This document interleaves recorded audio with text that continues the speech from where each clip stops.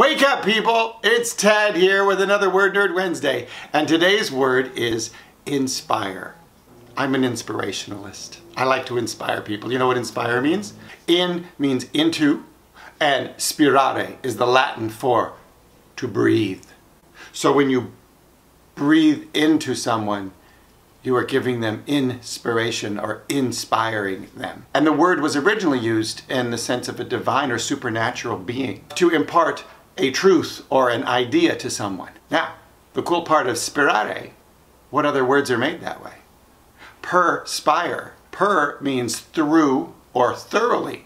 So when you're thoroughly breathing, you're perspiring. I thought that was cool. Expire. Out, breathe. To breathe out. Expire. Inspire. Breathe in. Aspire. A is A5, which means to add, the addition to. When you add breath to someone, to something, you are aspiring to do it. So, I hope that helps. And don't forget to like and subscribe and ring that bell so you'll be notified every time I upload. And just remember, guys, it's never too late to redo, restart, reboot, rebuild, rekindle, rebirth your life. You can always turn it around and go in any direction you want. Let's create a renaissance on Earth.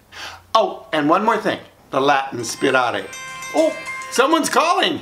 Silence phone before filming. Note to self. Shut up. And just remember, guys, it's never too late to... Shit, I haven't done this in a whole week.